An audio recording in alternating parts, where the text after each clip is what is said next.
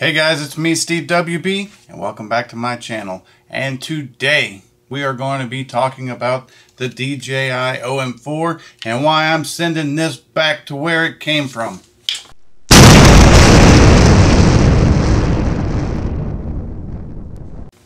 Just kidding. I'm really not going to throw this gimbal. But what I'm going to give you today is the review that you actually need to see about the OM4. Not the fluffy one that you get from everybody else about how it's the best smartphone gimbal ever. That's debatable.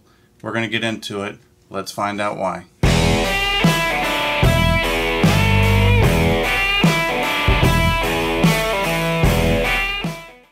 Okay, so the first thing I want to talk about with the DJI OM4 is one of the first selling points that they sell it as is you never have to balance. You never have to balance this thing. Okay, that is a lie, first of all, because as you can see, it does have a clip that comes with your phone. By the way, the clip sucks because if you have any kind of a case other than like a super slim case, you have to take your case off every time you want to use it. That's very annoying to me because I have a thicker case that's got like a wallet on the back and it's totally useless. But anyway, besides that fact, it's got a little magnet in here that sticks to the actual gimbal. So yes, and they show it like bam, you throw it on there and you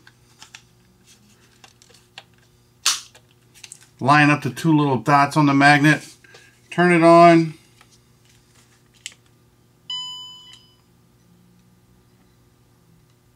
and you're good to go, right? Have two different modes, whatever. You know, you can do horizontal, you can do vertical. I mean, it's perfect, right? Didn't have to balance it, did I? Well, guess what? The first time you install this little clip, you still have to balance it. So technically, you do have to balance it. Your other option is it comes with a little stickable tab that will stick on other cases and stick on the back of your phone, and it's a piece of two-sided tape, and they give you this little plastic guide that you lay over this, by the way, which did not fit this phone. The Note 20 Ultra maybe was a little too big, so I was still ended up kind of trying to eyeball it. And I take this, and it's got a guide, and you put the little metal thing on there with a two-sided tape and get it all lined up and stick it on there, press it on, make sure it's going to be there forever, stick it on the gimbal, out of balance. So now I have to pry this two-sided tape off my phone case without destroying my phone case. But even if I did get it on there correctly and it did stay stuck to my phone case, there's always the risk of that two-sided tape giving up and you're doing some kind of action shot or panning and your phone falls off and it's on the ground. So I don't really like the little sticky tape idea. And of course, with the little clamp like this, you got to stretch it out kind of far for my phone. See, it's just like a... And I can balance it quick on this because I know exactly where it goes now, because I made a mental note of how close to the volume key it is. So I can get it on there pretty quickly, but I got to like really stretch it to get over this phone. And my concern is if I use this on my phone without a case all the time, when you go to take it off, I'm worried that this metal is going to end up scratching the back of my phone as I pull it off to take it off. You got to be extra careful not to scratch the back of your phone. So with those highlights made of this wonderful $150 gimbal, the ideas that I just shared with you actually were not the killers for me, and as to why I'm going to send this back and why this is not as good as everybody says it is. So let's take it outside, do some test shots, and we'll talk about it some more. Okay, so here, for demonstration purposes too, is another thing that aggravates me about this little gimbal here. It's got a sport mode. You click the trigger once and then you hold it and you can turn real fast if needed. If you were filming action sports or kids on sugar, whatever the case may be. So I find that if I do this, I come back, look at the position of the camera, it's turning this way. So you constantly have to readjust the angle of the camera. After just one spin there and one spin back, it's out of whack. A gimbal's supposed to make my life easier. I shouldn't have to be constantly adjusting the horizon and the pan. It's a never-ending battle that just drives me insane. And now let's talk about the stabilization. Is it really worth it when it comes to a phone? Is phone stabilization good enough that you don't even need a gimbal? We're going to find that out too. And I'm also going to do a solo stabilization test with just, you know, the gimbal and the phone, so you can see how shaky it is with a normal walk. I know it's normally suggested that you would use like a ninja walk or whatever when you're using a gimbal, but I'm not going to walk through Disney World heel to toe like a freaking ninja, okay? I got places to go and kids to chase. The ninja walk is out of the question. Okay, so here we are, just doing a normal walk with the OM4 on my phone. Horizon's not level, as usual, even after adjustment, which drives me crazy. And I'm just doing a normal walk. Let's see how nice this footage looks. And I'm also going to, a lot of the times when I'm walking through Disney for my family channel, I like to hold it up high, because people don't like you sticking a camera in their face, and when you're walking down Main Street, USA, you got to get over their heads to get a clear shot of everything you're trying to see. So let's see how stable this wonderful footage looks.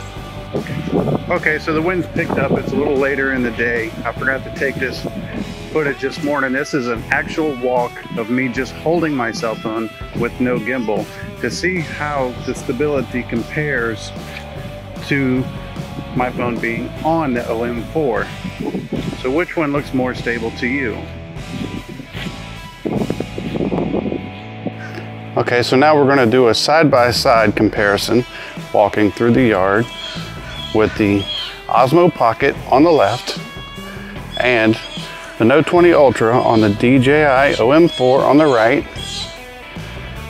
Gonna get off the grass, just take a stroll down the sidewalk. As you can tell, it's early because the birds won't shut up, but whatever, is what it is. I guess they have a voice too. A little spin, and the OM4 is already getting very laggy and correcting back to the forward position. Of course, the Osmo Pocket does not have such issues, but this is going to be your side-by-side comparison test with a real gimbal, even though it's technically made by the same company, I guess. Okay, so right here I have a real gimbal. It's a Feiyutech G6 Plus with my old smartphone on it, and the whole point of having a gimbal is to get more cinematic shots and of course to keep your shots steady, which the OM4 is not the most steady, but it does okay. But I'm filming real low a lot of the times. My kids are small, and whenever I'm filming at Disney World, I try to keep things at a kid's point of view, a kid's perspective, just to make it seem more kiddie friendly, I guess. I don't know. But with this gimbal, I can hold it like this, and you can also do the nice little sweeping shot where you start at the ground and you work your way up. Okay, one of my favorite shots. Start low, bring it up, or back up and come down. Great, that's what gimbals should do. Let's get the OM4. Here's the OM4. That's about it right there. If you go like this or you try to come down, you're very limited as to your mode. And of course the gimbal's a total wreck after that, but so if you're going down, that's about as steep of an angle as you can get before it starts messing up the camera. So I can't walk around like this and film my children, or I can't walk around like this and film my children, which normally I hold it at waist level, but it's just a killer for me. And of course, just by doing that and coming back up, the stupid gimbal 6 ways sideways from Sunday next Monday. constantly recentering this thing. And when I recenter it, it always kind of views the sky a little too much. So you always got to pull it back down a little bit to make it usable again. This is all stuff that people don't tell you when DJI sends you a free gimbal, okay? And I'm not hating on those people. I hope to be one of those people one day. But if you're like me and a small YouTuber and you're buying this stuff with your own money, you need to know the quirks before you jump on Amazon and you order this stuff, because you end up returning it like me. So that's another thing that aggravates me. Now I know, of course, there's going to be people who watch this video and say, oh, silly Steve, to fix this, all you have to do is go in the menu and do that, or to fix this, all you have to do is that.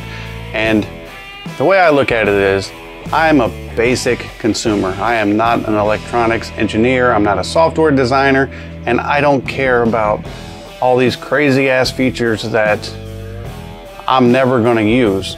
The typical person, when they buy an OM4, you want to slap your phone on it, turn it on, and it work.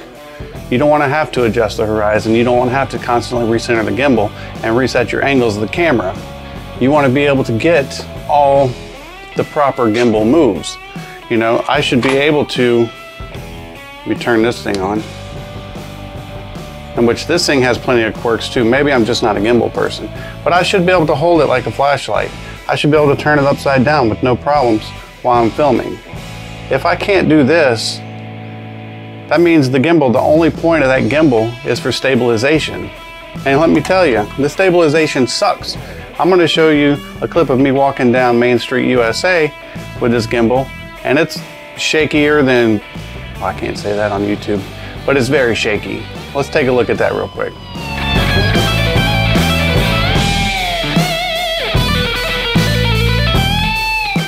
Now, all the quirks and all the disadvantages that I've pointed out on this little OM4, that's just my personal preference. If you're a gimbal person and you're really good with them and you don't mind the constant adjustments, then it could be for you.